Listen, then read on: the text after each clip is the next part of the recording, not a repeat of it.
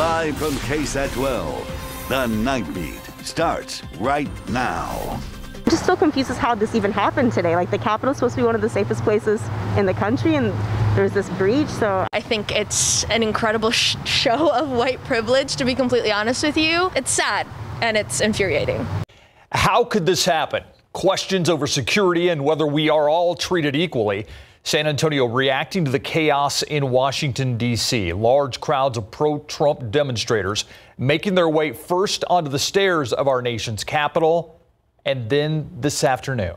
While it started peacefully, rioters then made their way inside the building. Lawmakers told to hide under their desks as doors were barricaded and guns were drawn. Police at the Capitol confronting those inside as some made their way upstairs. Right now, we're at this other place that we are extraordinarily divided again.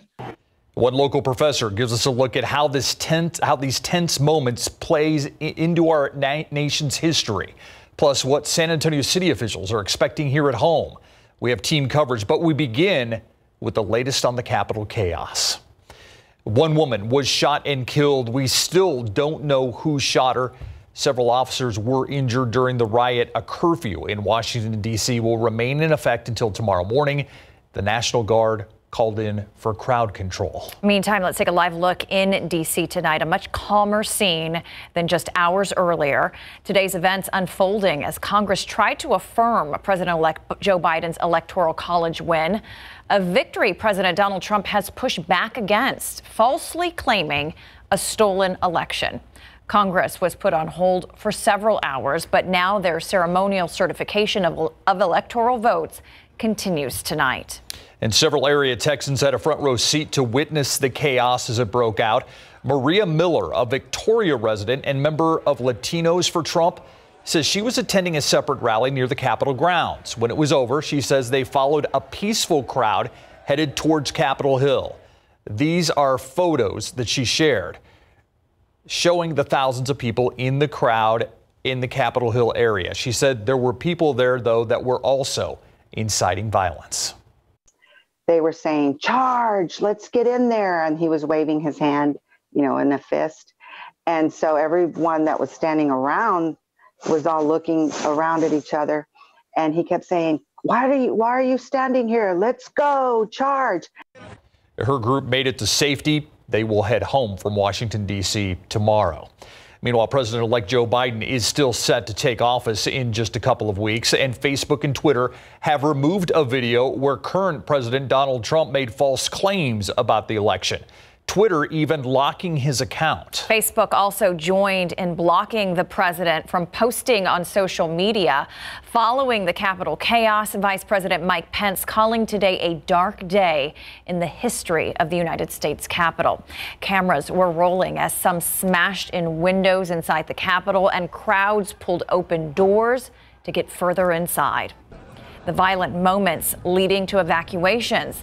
As the unruly crowds were confronted, cameras also caught riot police peacefully moving people down the stairs of the Capitol. As the curfew neared, tear gas and percussion grenades were then used to clear the crowds. It's a sight some in San Antonio questioned and compared to the more forceful measures used during Black Lives Matter protests across the country last year. I just think it's very hypocritical that the U.S. and our politicians in charge are not doing much about the Trump supporters that are protesting right now. But when it came to Black Lives and the protests that were happening, they shot it down immediately. It is unclear how many rioters were detained and how many were charged. Many who work on Capitol Hill say they are in disbelief about seeing the wave of people storm into what's usually a heavily secured area. The 9 Team's Patty Santos tells us security was tightened on Capitol Hill, especially after 9/11. Pull I've been in embassies that have been blown up and embassies that were tried to get overrun. And this is stuff you see over there. And it was happening in our own backyard, in our seat of power. Former CIA agent and former Texas U.S. Congressman Will Hurd says what he saw on Capitol Hill is like the chaos in unstable countries. This is not an example of a peaceful protest. I think it's shaken the country. I am very, very saddened and surprised that they got into the chambers. Those with experience working on Capitol Hill describe a place surrounded by barricades and tight security in and outside the building grounds since 9/11 until today. I saw them breaking windows in the Capitol. That is outrageous. The world watched as people broke their way in and lawmakers took cover. George Rodriguez worked for 2 administrations on the Hill from 75 to 93. We never saw anything like that, and I think it's outrageous. The concern is how this security breach will impact future public access to lawmakers. Patty Santos, KSAT 12 News. Today's events will certainly go down in history. Has something like this ever happened before, and how do we move forward as a country? The Night Team's Tiffany Huerta speaks with one Trinity University professor who shares some insight. This is the day that we will remember. The certification of the Electoral College votes by Congress was disrupted as President Donald Trump supporters breached the Capitol building. Our democracy is under an unprecedented assault. We have a large segment of our population who believes that this election was a fraud without evidence, but they believe that.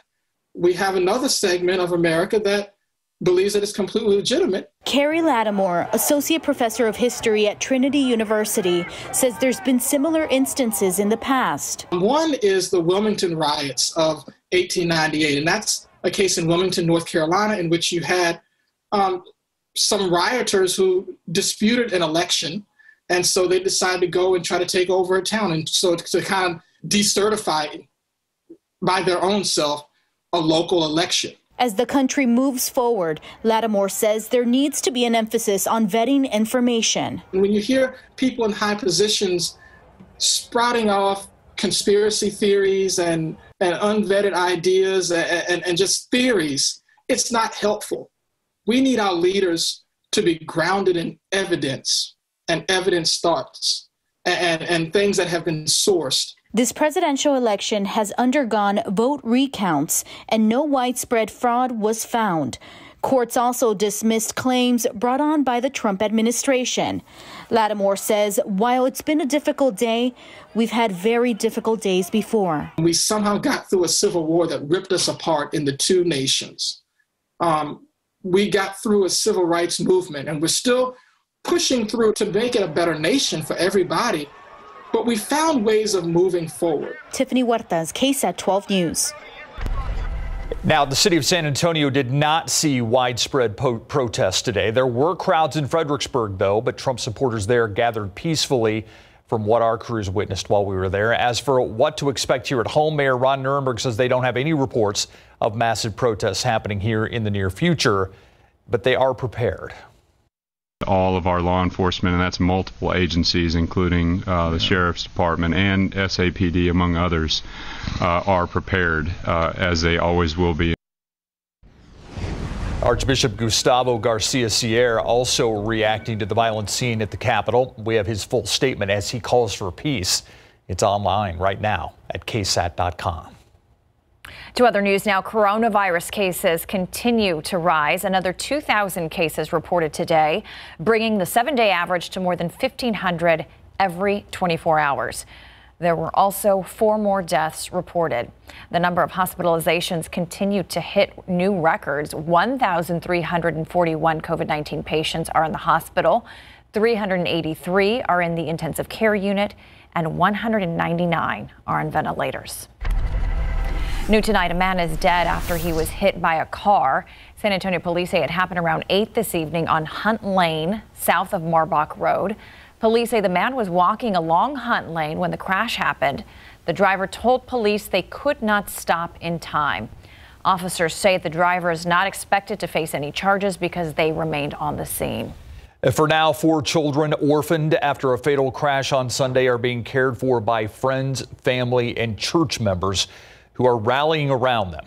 Lotus police say it appears the family had pulled out of a Dairy Queen in front of an oncoming pickup, and that resulted in killing those parents. Jesse DeGuiato says their father, Craig Smith, 54, worked at Fort Sam Houston. His wife, Susie, 39, was a full-time mother. Craig and Susie Smith would have celebrated 18 years of marriage next month had it not been for last Sunday's crash in Helotes that suddenly ended their lives. They had just taken their 4 children to get ice cream. Their youngest and oldest, ages 16 and 5, were injured. The 15-year-old and 12-year-old were spared. They are honestly deeply shaken, both physically and emotionally at this point. But the children, he says, are not alone, not hardly. There was an immediate impulse to reach out, to try to minister and to care for them. And although their parents are no longer with them, one of the tenets of our faith is that life is not the end, and I know that Susie and Craig are on the other side now. He says in addition to their own families, the Smiths were part of a church family. It's our belief and our hope that as we surround them with love and support them, that it will not be an event that defines their life. Their faith, he says, is also why they pray for everyone involved that fateful night, including the other driver. We pray for her. We hope for healing for her, as well as for these beautiful children. Jesse Degollado, KSAT 12 News. All right, and we have some weather to talk about coming up. We've got some sunshine through Saturday at least, then a rainy day on the way, and it's going to be colder. Mountain cedar, very high, and is it going to stay there? We're going to talk about that coming right up. Thank you, Adam. We're going to head to Georgia, where history was made. The vow Republicans made if they lost 2 runoff races in that state. And will that promise hold true? It's next on the Night Beat.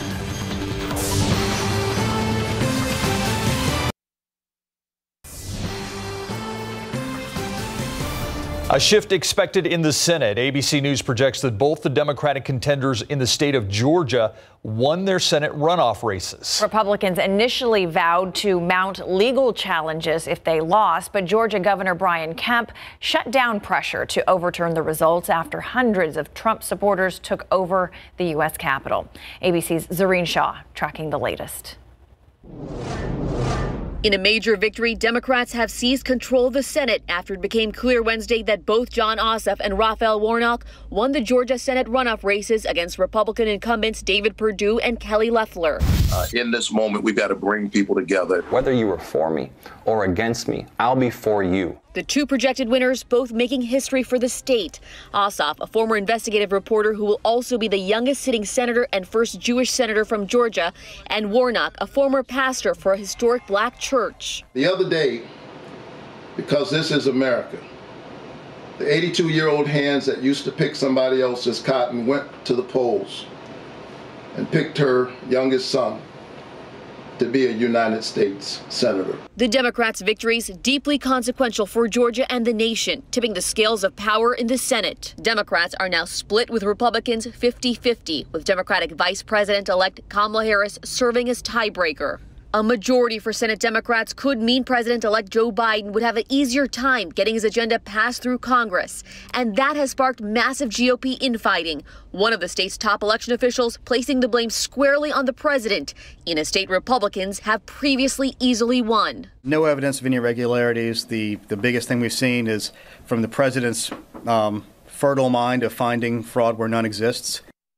Now, the reason why these election results are so consequential is because it's going to be the first time in 10 years that Democrats will control both chambers of Congress. Zoreen Shah, ABC News, Atlanta. Take a live look outside with live cam on this chilly 56-degree evening as we show you a live look at the quarry right now. Yes, Sky 12 getting us up close and personal with the smokestacks out there, Adam. I'm going to say either they've got that zoom on high or they're flying mighty close, but it looks good outside. It is a little breezy out there. That's something that we're noticing. We do have some cooler days ahead. Rain is going to likely hit us on Sunday. Still looking pretty promising for that, and better rainfall potential than what we had this morning. We had 1/100 of an inch of rain at the airport today. Mountain Cedar, it remains very high. Let's start with that. Here's today's count. Highest yet this season, 21,912. 20 grains per cubic meter. Now, we all know the northwesterly breeze, which we now call the cedar breeze, likes to keep those cedar counts elevated because of the high concentration of those cedar trees in the hill country. And of course, San Antonio being downstream, when you have that northwesterly wind, well, guess it continues tomorrow, a northwesterly wind, and on into Friday and into Saturday and into Sunday. Basically, the rest of this week, anticipate those elevated cedar counts because of this predominant northwesterly flow that then likes to take that mountain cedar out of the hill country and disperse it in San Antonio in other locations southeast of the hill country. Still a bit breezy out there right now. A steady wind at 15 miles per hour in San Antonio, and at times will gust up to about 20. So here's the system that just clipped us earlier today, early this morning. We had some dampness, a few showers, and then we broke out into sunshine pretty quickly. The system's strengthening farther to the east of us, so we just got a little appetizer of its real rain potential, which was especially in East Texas, Louisiana, and up into Arkansas. This is moving out of here, though. We're going to have sunshine for a few days behind it, and our focus now really shifts to a few of these ripples and swirls in the upper level flow, really over Alaska. That's going to be our next weather maker as we get into Sunday. So let's go through time here. Next couple of days, a lot of sunshine. You're talking Thursday, Friday, even on into Saturday, nothing to worry about. Just some increasing clouds by Saturday afternoon. But that's when that system should dig down toward Texas and start to stir things up. And we think into Sunday, we'll start seeing some rain, even first thing in the morning. And it's likely to be a lot more widespread than what we had earlier today. So much better rainfall potential. Wouldn't shock me if we saw several locations with a half an inch or more, especially east of I-35. But it's too early for any specifics like that. This is a system that hasn't even formed yet. We can't even measure it, and we're trying to predict it. So it's too early for those specifics. But one thing that we're seeing indications of is some cooler air above us that could lead to some wet snowflakes in the hill country by Sunday afternoon. I think our chances in San Antonio slim to none right now, the way the pattern's setting up. In the hill country, I wouldn't be surprised if we transition to a mix of rain and wet snow, but basically just white rain with it. You know, the impact would be little to none. That's the way it's looking right now. More of a, ooh, gee whiz, hey, look, there's some snow falling kind of situation. But we'll keep you updated as we get more info. Either way, rain chances looking much better at that point. Today, 1/100 of an inch. That was it. We topped out at 73. Right now, we're looking at 50s for most of us. Pleasanton, 55. Castroville as well. New Braunfels, 57, and some 40s in the hill country. Drier air as well in place, and you're going to notice that lack of humidity for several days. Tomorrow morning, near 40. Sunny and 66 into the afternoon, a bit breezy at times with that northwesterly wind at 10 to 20. Into Friday, you see those temperatures on the downswing near 60, Saturday 56, and Sunday a cold rain around town in the 40s. All right, thank you, Adam. All right, I'm always glad when the Spurs win. It's extra sweet, though, when it's against a Kawhi-led Clippers. And you take a look at what happened in this game and how they were able to recover after getting out of the big lead. And one of the guys that helped in that recovery was a guy playing in his first ever NBA season, their #1 draft pick, Devin Vassell. What he was able to do to help the Spurs win this game, it's only the 7th game of his professional career. And a big moment for that young lady right there. Our San Antonio Spurs have gotten their 5-game road trip off to a great start with a 116-113 victory over the Clippers in L.A. Even though the Spurs got off to a great start and out to as much as a 24-point lead, the victory did not come easy. Everyone is talking about patting those career performance from three-point range with 8 of the Spurs' 23-pointers, tying a franchise record. But it was still a challenge for the Spurs after being outscored 40-22 in the third quarter behind Kawhi Leonard's game-high 30 points to actually take their only lead of the game at 86-85 in the fourth quarter. That's when the rookie Devin Vassell stepped up with a big-time three. The Clippers never had the lead again. In fact, the Spurs' first lottery pick since Tim Duncan scored half his career-high 12 points in the final quarter. Being able to, kind of be a professional. You got to go in every day knowing, there's great guys ahead of you and just trying to be ready whenever your number is called. You got to go in and practice. You got to get extra shots. You got to get extra reps. And that's kind of what I've been doing. That's exactly what I've been doing. So, like I said, just being able to be ready when my number is called, and it was great, and it's going to keep happening during the season, just like that.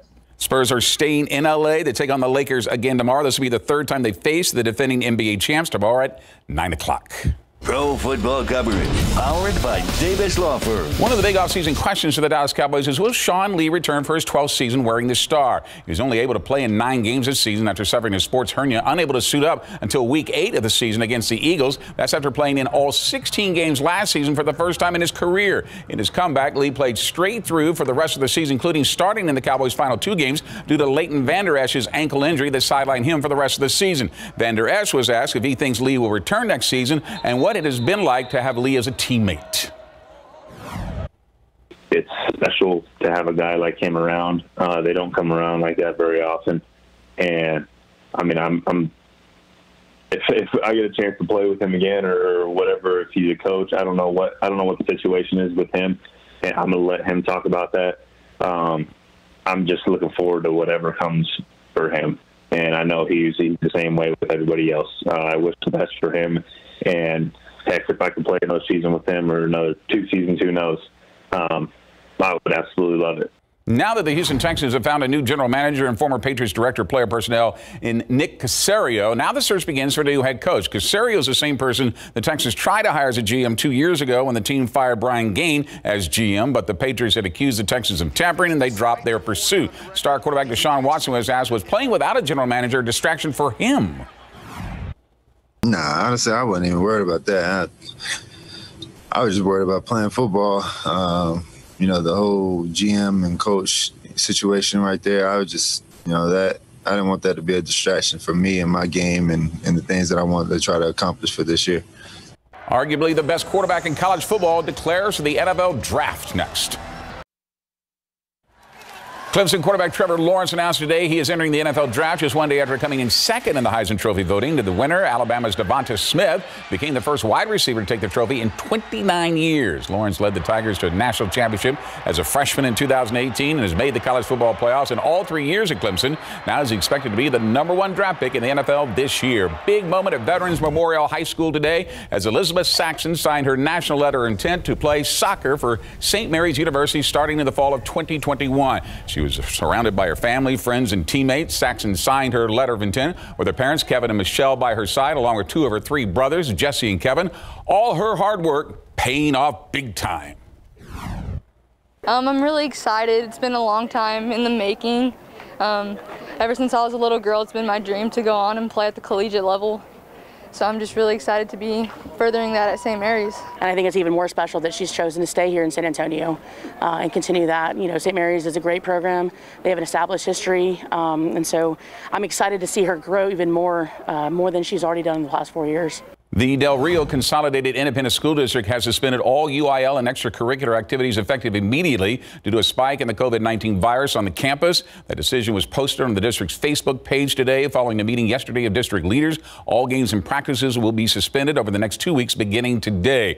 1 game has been affected by the curfew ordered in our nation's capital following today's violent events and the resulting lockdown. George Washington men's basketball game against UMass that was supposed to be played tonight has been postponed. The Washington Wizards are out of town playing in Philadelphia. There are no other games scheduled for Washington, D.C. tonight. A curfew that began at 6 p.m. tonight will last until 6 a.m. in the morning in the Washington, D.C. area. And we wait to see if that curfew is extended, see if it does indeed affect more sports in that area. Yeah. Isn't there a playoff game this weekend? Or playoff games as well Washington, for the NFL. Tampa Bay. Exactly. Yeah. So we'll wait to see what happens. All right. Thanks, Greg. We'll be right back.